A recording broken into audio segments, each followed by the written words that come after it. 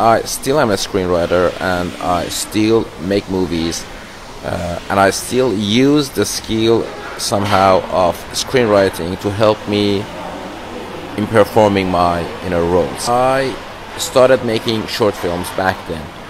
Then one day Mr. Farhadi came to see one of my short films. And after that we spoke about the short film of mine.